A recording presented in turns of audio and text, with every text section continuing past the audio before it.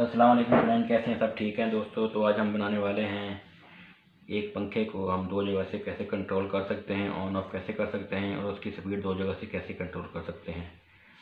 तो ये है आज का हमारा टॉपिक और इस पर हम आज वीडियो बना रहे हैं और इसी पे हम आज एक्सपेरिमेंट करेंगे। तो आइए हम अपना काम शुरू करते हैं। तो इसके लिए हमें दो टू वे बटन दरकार होंगे। इसके अलावा दो हमें ये फैन रेगुलेटर चाहिए होंगे। उसके लिए एक बल्ब लिया है हमने पंखे की जगह लगाने के लिए, फिलहाल आपको दिखाने के लिए कि हम कैसे कंट्रोल कर सकते हैं। तो सबसे पहले हम इसकी ड्राइंग पे डिस्कस करते हैं ताकि आपको अच्छी तरह समझ आ जाए।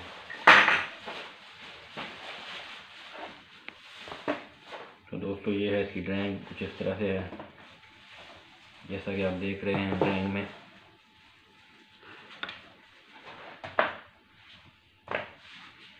ये इसकी ड्राइंग है। ये टू वे स्विच हैं, 1 2 3 टर्मिनल इसके। ये दूसरा टू वे स्विच है। इसके अलावा ये दो फैन रेगुलेटर हैं, एक ये और एक ये।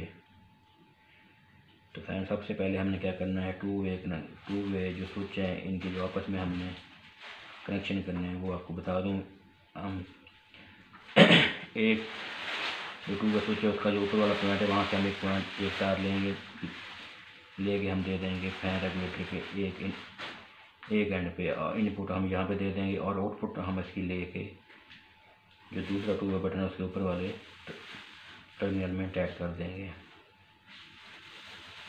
इस बात का ध्यान रखना है कि दोनों जो टू वे बटन हैं इनके ऊपर वाले पॉइंट में ही ये कनेक्शन होना चाहिए।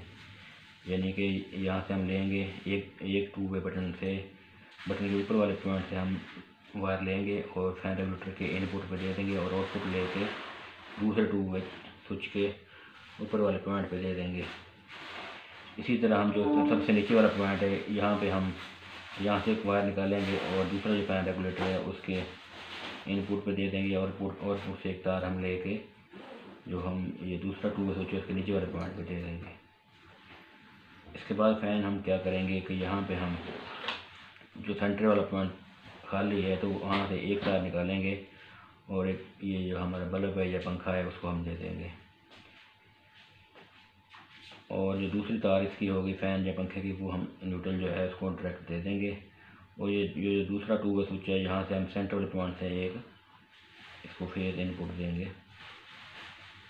यानी सेंटर वाले पॉइंट से एक तार लेके हम फैन या पंखे को दे देंगे और दूसरी तार हम डायरेक्ट फेज जो है वो सप्लाई देने के लिए यूज़ करेंगे। तो जैसा कि आप डायग्राम में देख रहे हैं इसी हिसाब से हम इसके कनेक्शन करेंगे। तो आइए हम इसके कनेक्शन करते हैं।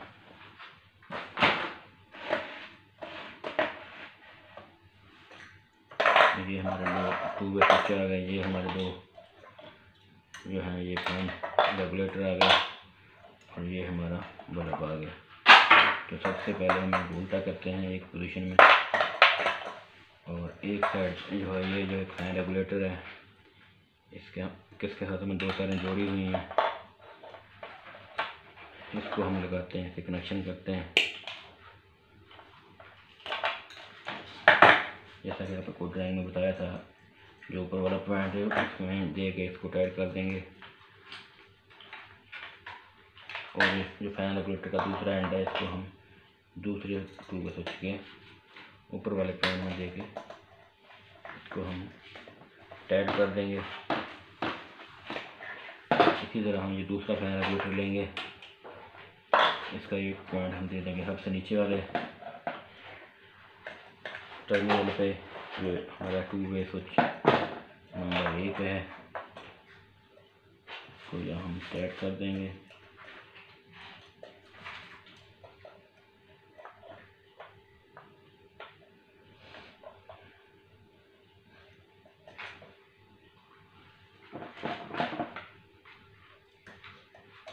टाइट करने के बाद जो है हम इसको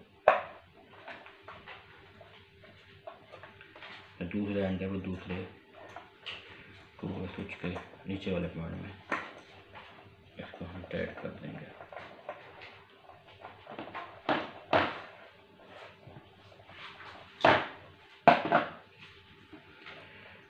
फैन जैसा कि आप देख रहे हैं, ये फैन रेगुलेटर है, जिसको हमने इसकी एक बार इधर लगा दी है, इस 2 के स्विच के नीचे वाले पॉइंट में, ये दूसरी ये लगा दी है।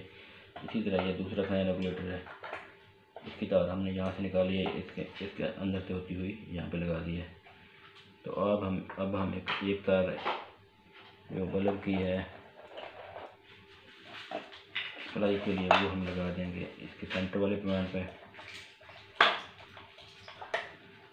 इसकी तार थोड़ी छोटी है, साइड पर लगा देते हैं इसको।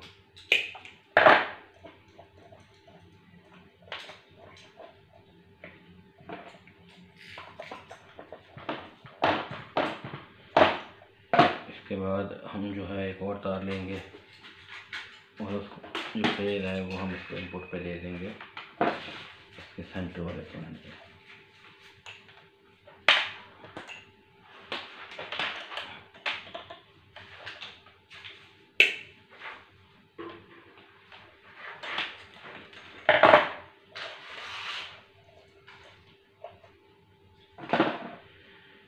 तो इस तरह फैन हमारा जो है सर्किट जो है हमारा तकरीबन मुकम्मल हो चुका है। और इसका दूसरा एंड जो है हमने ये हमारा ब्रेकर लगा हुआ है, ये बटन है, उसके मेन स्विच है जो है, उसके हम फेज इधर से दे दिया है और न्यूट्रल जो है हमने डायरेक्ट बल्ब को दे दिया है इसी पॉइंट से।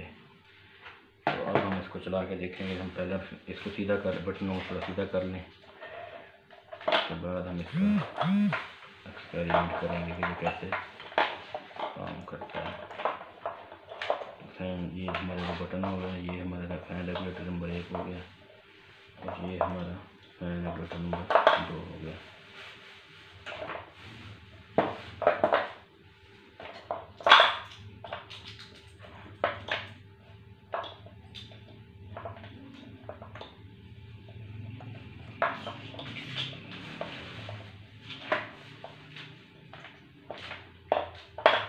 तो अभी हम इसको सप्लाई देंगे, ऑन करके देखते हैं। ये देखें फैन ये ऑन हो गया है।